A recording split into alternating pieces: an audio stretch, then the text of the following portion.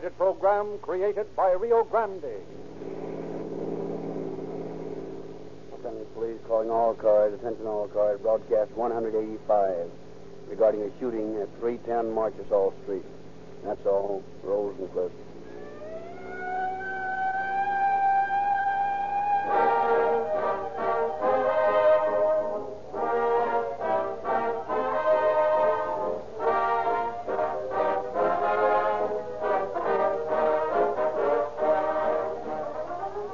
Nothing can stop the march of progress of definitely superior products. Tomorrow, hundreds of you who have known Rio Grande only through the friendly medium of calling all cars will begin to buy Rio Grande cracked gasoline and Sinclair motor oils from your independent Rio Grande dealer.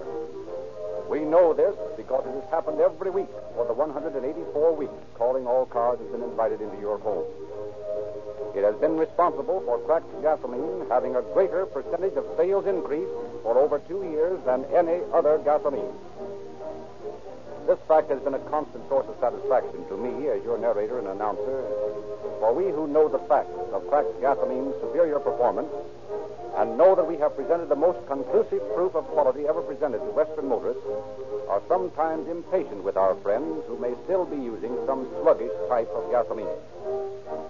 Rio Grande's invitation to you is sincere, logical, and true. Any oil man will tell you that cracking is the most modern, scientific method of refining the highest grade of gasoline. The finest cracking process in the world is used by the Sinclair Refining Company, the world's largest independent oil company. In the West, only Rio Grande cracked gasoline can be refined by this process, and as proof that Rio Grande cracked is recognized as a faster accelerating, longer mileage, more powerful gasoline, we present the fact that more police cars, fire engines, ambulances, and emergency equipment are powered by Rio Grande cracked gasoline wherever it is sold than any other brand. We call this police car performance. For that's exactly what it is, and that's exactly what you'll get if you will kindly accept our invitation to see your Rio Grande dealer tomorrow.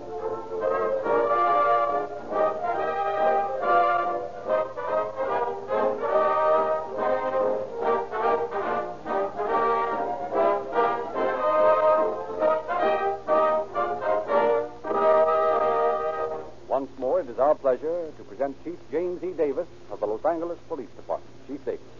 Good evening, friends. Bret Harte once said, "For tricks that are dark and ways that are vain, the heathen Chinese is peculiar." In my years as a peace officer, this has not been my experience. I have found that the Oriental view of justice has not always coincided with the Occidental view, but in the main, I have found Chinese people to be upright and respectable citizens. Probably no white man will ever fully understand the vast importance which pride or faith has for the average Oriental. But this true story of Los Angeles Chinatown may possibly add a little to our appreciation of its importance to this race from the land of lotus flowers. But your program is waiting. I'll have a few highlights for you at the end of the broadcast.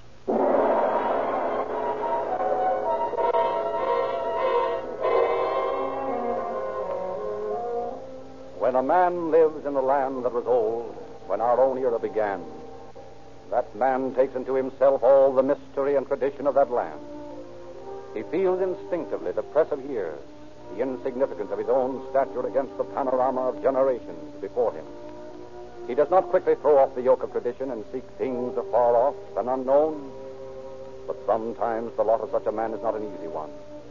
The weight of circumstances becomes an inexorable force which drives him toward far horizons. To Louis Garchon, sitting beside his beautiful young wife in the garden of his father, such a time has come. He looks for the last time at the great yellow moon rising out of the waters of the Yangtze. Soon I will see this garden no more. The moon that comes so silently as a great mute dragon to light the sky will shine on both of us. But I will not be here beside you.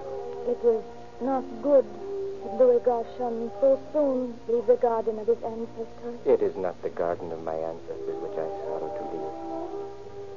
It is you. The time will be short.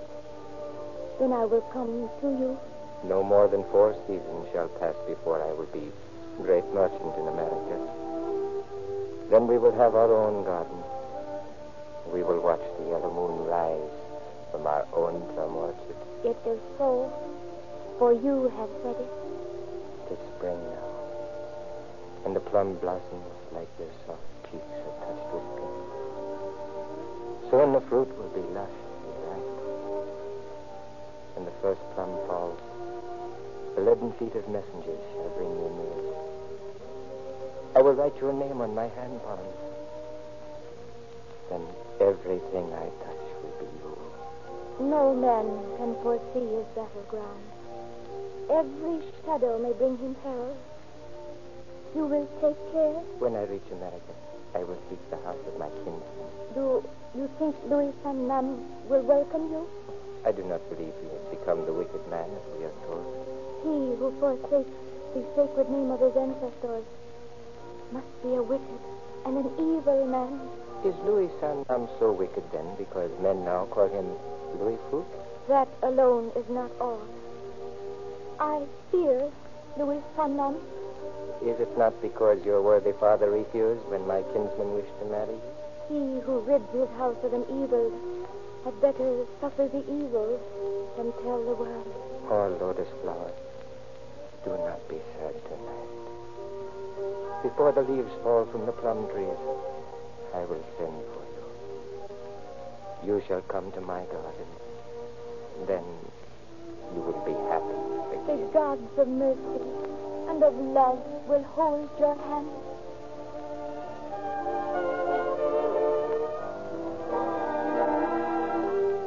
But things did not go as Louis Garchon pictured them that night, under the yellow Chinese moon shining over the garden by the Yangtze.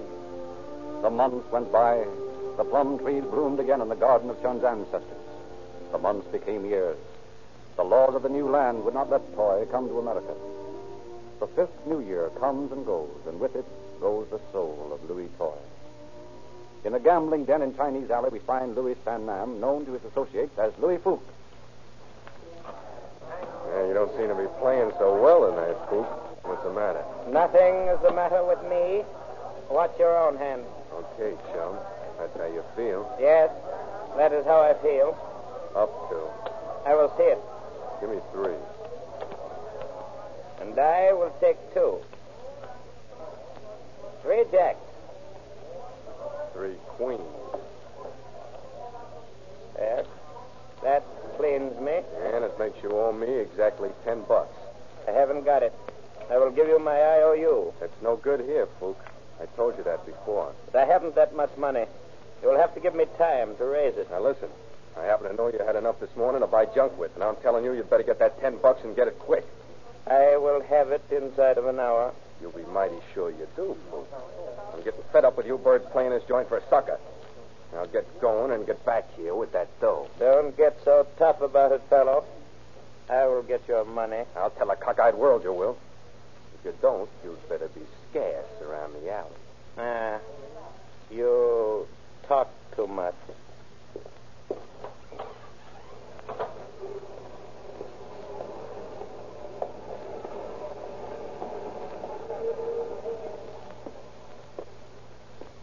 Good evening. What can I...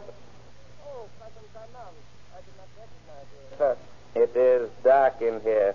Why do you not light up this place? The light costs too much money. I am saving it. What for? You cannot send for Toy now, you know. Yes, I do know. Oh. I'm sorry I spoke that way, son. You know, I love Toy, too. I know. Son, I am in a spot. I do not believe I understand. I am in a jam. I need help. It shall be a pleasure to help, kinsman. Swell. I mean, it shall be a pleasure for me, too. What is your need of me? I need money. It is a matter of faith. Is it honest debt? What has that got to do with it? Why, nothing, I suppose.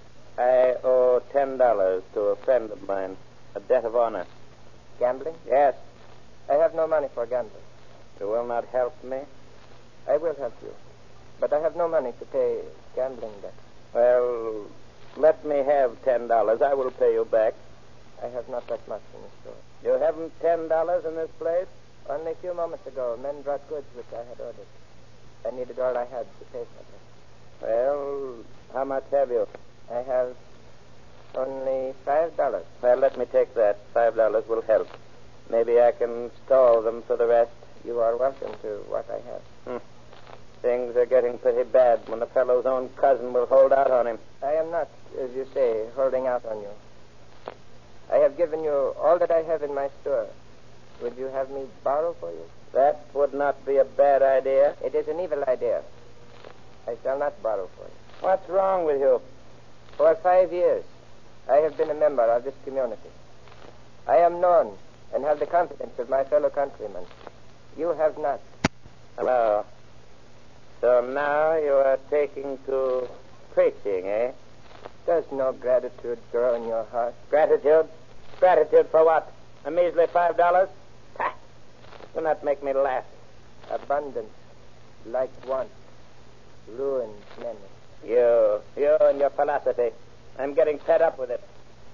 I shall repay this loan exactly 1 month from today, son. With interest.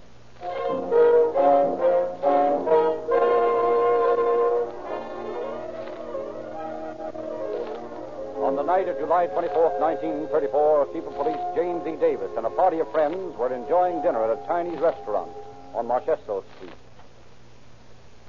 I remember a very interesting case. It was back in 1927, just after I'd been made chief of the department. This particular criminal was a petty thief, a pickpocket. He tried to get into narcotics smuggling, wanted to become a big shot, and it was about the... Yeah, that's next door.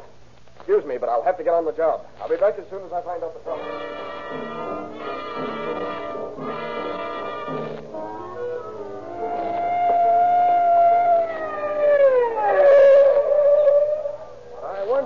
One side.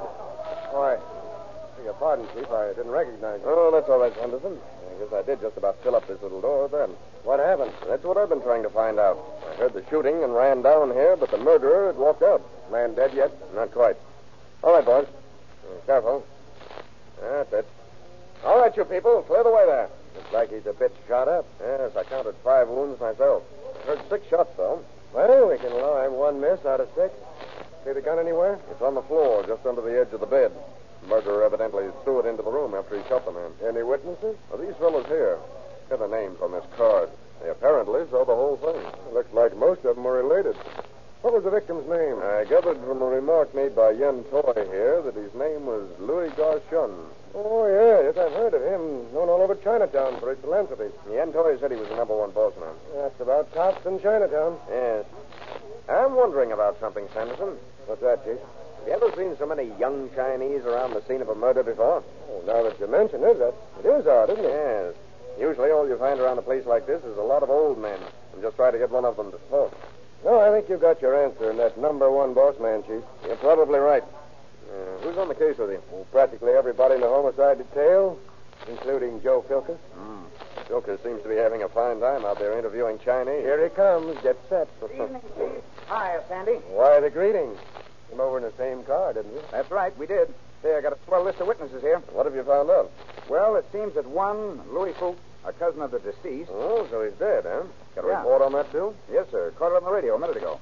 What about this Louis Fuchs? Louis Fuchs, on or about the 24th day of last month, June, attempted to borrow the sum of $10 from Louis Garchon. The deceased. Yeah. It also seems that Louis Garchon, having only $5 at the time, gave the cousin that amount and told him to be on his way. Which caused Fuchs much mental anguish, no doubt. Right.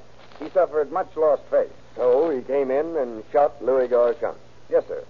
How'd you know? I gathered as much from the conversation of our star witness, Louis Yen Toy, the gentleman standing behind you. Toy, this is Lieutenant Filkus of the homicide detail. Hiya. This illiterate person is honored. May the gods help you to swiftly bring to justice the murderer of Louis Garchon. Your expression of goodwill and cooperation have quite overwhelmed the honorable police officer. Yeah, you say, Louis Fuchs did this deliberately. Quite deliberately. We are old men. We come often to the shop of Louis Garchon. He is only a few years in this country. He bears many tales of good news of our native land. Son, is man greatly respected by our people. No man has aught to say in an evil way of Louis Garchon. Louis Folk is number one bad man. Now, suppose we try to find out what happened here. Again, where were you when this occurred? I sat by the door there. Did you see Louis Fook come in? I saw him. What did he do? He come to door. No word was spoken. Chun rose and ran to room. Here. Louis Sannam followed him. Louis Sannam shot Chun many times. Then he went away. Now, Yift, is that what you saw? These never far-seeing enough eyes witnessed these things. Aside from this loan business, did Louis Sannam have any other motive that you know of? The wise ones have said love and jealousy were born on the same day. The road is short that leads from fear to hate. Say, what is this, a murder investigation or a recital? What's the matter, Joe? You out of your depth? Heck, no, but... It is wise to take action now. Only the fool rests while the thief is still uncaught. Well, this is hardly a thief we're after. But after all, only a fool rests. Well, let's get back to headquarters, boys. We'll comb Chinatown tonight for Louis Fook. Hot dog. Quick, Sandy, the needle.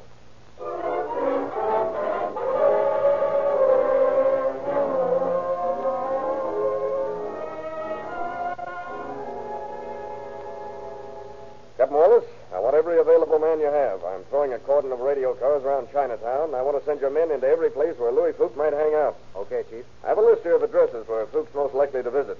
It's another evidence of the willingness of the Chinese to bring this man to justice. Given to us by two Chinese girls, acquaintances of Fook. Quite an array of them, isn't it? 18 in all. Now, Wallace, I want you to put Lieutenant Littlejohn here in charge of one group. All right. Give Sanderson and Filkis one group. Yeah. Brown and Casey can work with still another group. You start in at one end of Chinatown. Use this list for all it's worth. I want Louis Fook.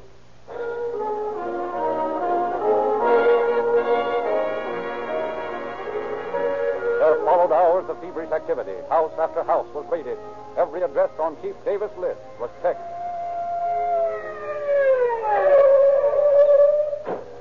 Filkis, Scotland Yard. Coming in, me lad. Open up, open up. Okay, get 'em up. Let's have some light here. Mother of Moses, did you ever see so many guys in one room? Your Oriental contacts are rusty, Joe. This is only a small family group. 15, 16, 17, 18. Ye gods, you can't get 18 people into this dump. You missed one, Joe. Look under that packing box there. Uh-oh. Oh, sleeping in the lower, huh? Come on, get out of there. Come on. Go on, Dale, come on. Shut up, get over here with the rest of them. Now listen, monkeys. Listen. We're looking for Louis Fook, Sabi. You'll catch him, Louis Fook? No, catch him. Louis Folk, no catch him in this place. No see Louis Folk. 2 or 3 days. You know him? Oh, yes, me know him. No see, 2 or 3 days. Come on, Sandy, let's scram. We'll knock over the next dump.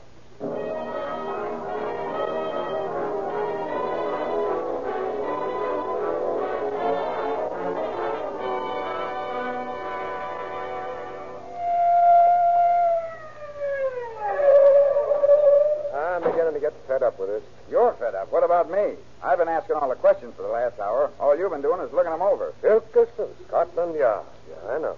Come on, let's see what this one's got. Come on, open up, open up. Hey, who's making all the noise? Filkis and Sanderson, lady, police department. So what? So we're looking over your joint. You got a warrant? Sure, pocket full of them. Give me a Jane Roe warrant, Sandy. Oh, never mind. Come on in. Don't stand there gabbing all night. Now, what's the rap? Nothing for you, lady, unless you know one Louis Fook. Sure, I know him. Who doesn't? About 50,000 Chinese in Los Angeles came to never heard of him. Now, how come you know him? Probably because he lives here. What? Hey, what's the matter with you screwballs? Are you deep?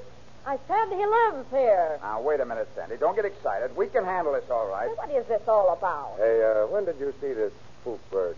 See him last, I mean. About 9 o'clock this evening. Exactly 15 minutes Just before... what was he doing when you saw him last? Going right through that door right behind you. Alone? No. Louis Tong was with him. If I hear that name Louis again, I'm going to bust Say, now somebody... listen, I'm getting tired of standing here arguing with you guys. Open up or scram. Now, wait a minute, lady. We're after a guy for murder. You don't want to be locked up as a material witness. You better calm down and let us have what you know. Murder?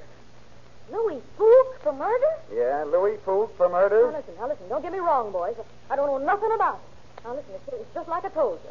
The last time I saw Louis Fook, he was going out that door with the other guy. Take it easy. Take it easy. I'm not after you for anything. I'm not after anybody except this Louis Fook. You know where the other guy hangs out? No, but I know he's supposed to go to a meeting of this Tong bunch tonight over on Los Angeles Street. Okay, we'll pick him up later. Any pictures of Louis Fuchs? Sure up in his room. Why don't you go up and look at him? That's an idea. Let's go, Sandy.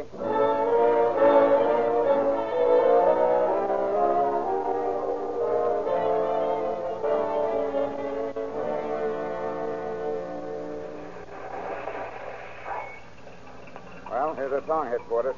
Might as well park here till they come out. Yeah, which may be any time between now and daylight. Wonder what this meeting's for. Oh, probably discussing the murder and the fate of the murderer. But Gar Chun wasn't a Tong member. Ah, but Louis Fuchs was. Chinese feel pretty sore about this thing.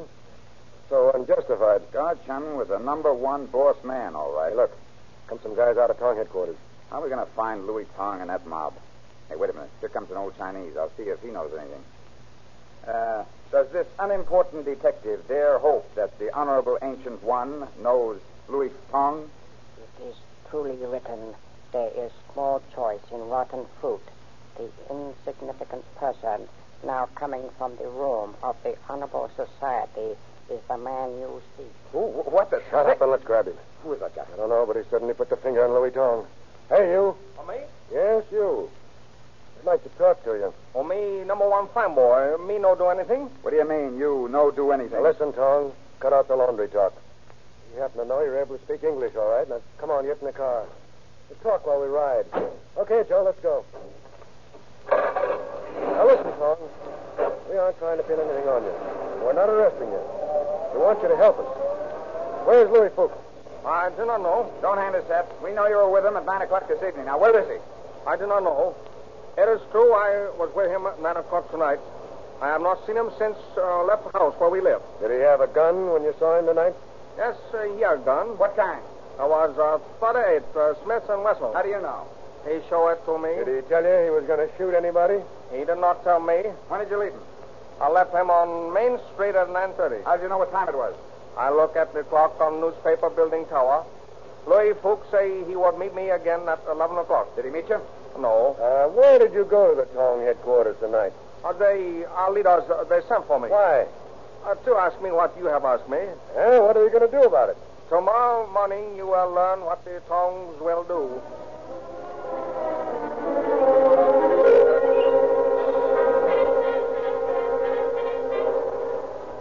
Next morning, before a drab, shabby building in the heart of Los Angeles, Chinatown, Chief of Police Davis, Captain Wallace, and officers of the homicide squad gathered for a few hurried words before climbing the creaking stairs to the headquarters of the Bing Kong Tong.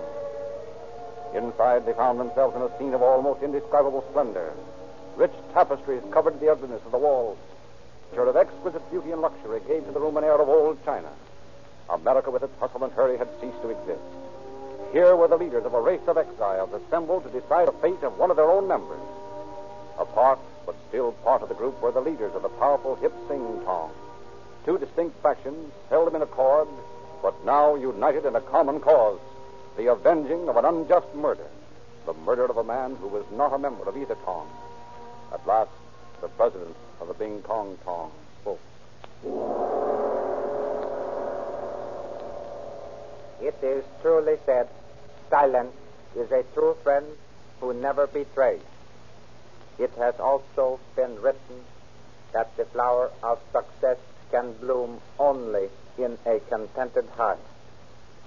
No person among our people can have a contented heart while freedom still clasps to her bosom one who has so unjustly slain his friend. May this humble person request that the illustrious officer make known his wishes to this unworthy group? I deeply appreciate the honor you've shown in asking me to come to this meeting. Let me assure you that no member of your Tongs is under suspicion except Louis San Nam. He is the man we want. If there is here one who knows where Louis San Nam hides, let him speak. Louis San Nam is not in this city. Will the president ask this worthy member the source of his information? How do you know this? One of the members of our honorable society has helped him to escape. A fraud is not perfect unless it is practiced on clever and cunning persons. We are not clever and cunning persons, so the fraud is not perfect. The unloyal ones will not go unpunished. It is with sorrow, honorable officer, that I convey to you the news that one of our people has betrayed us. It is given to me to say also that our people offer a reward for the capture of Louis San Nam.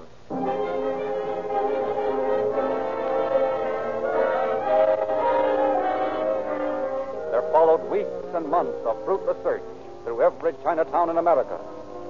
Then, one morning, several months later... Lieutenant Silkerson, Sanderson to see you, sir. Oh, send them in. Yes, sir. This way, gentlemen. Oh, come in, boys. Sit down. Chief. Right. Well, what's on your minds?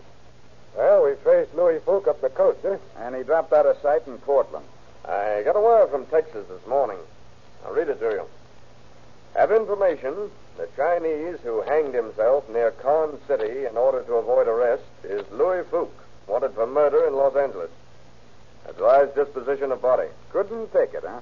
How'd the Texas boys find out about it? They were on their way to pick him up on our request. It was his attempt to save his face. How'd you find out Fook was in Texas? We have means.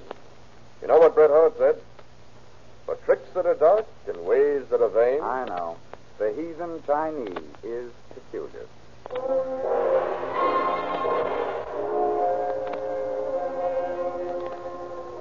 Subsequent investigation led to sending an officer to Texas to exhume and identify the body of Louis San Nam, known to the underworld of Chinatown as Louis Fook.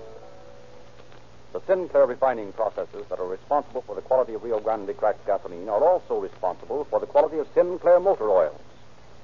There are many reasons for you to use these internationally famous oils, but the one most important reason right now is this. Sinclair oils contain no petroleum jelly. That's a useful product in your household, but a bad one in your motor. Most oils do contain this harmful ingredient, and you know what happens to it when it gets hot. It melts and breaks down to a watery substance. Sinclair oils will not break down in the most intense summer heat, and that's one reason alone why 8 major airlines, 150 railroads, great fleets of ships, and motorists of 45 nations of the world depend upon Sinclair oils to protect their billions of dollars worth of motor equipment. You'll add months or years to the life of your car, and you'll save money with Sinclair motor oils. If you didn't get your free copy of the June issue of Calling All Cars News this last week, that's a third good reason for seeing your Rio Grande dealer tomorrow. Sinclairize for safety with Sinclair motor oils and get police car performance with Rio Grande cracked gasoline. And now, Chief Davis has a word for you. One of the most interesting phases of this case we have not mentioned. The family of Louis San Nam, or Louis Fook, cooperated with the Chinese Chamber of Commerce and with the Tongs to distribute pictures and descriptions of Louis Fook to every Chinatown in America. Thus it was that his movements were soon known throughout this country. He could not associate with his countrymen nor with Americans. He was indeed a marked man, a man who had lost his face.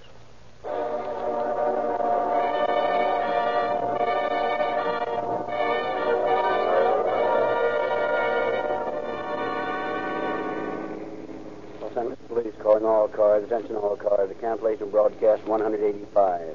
This case is now closed. That's all. Rosenquist.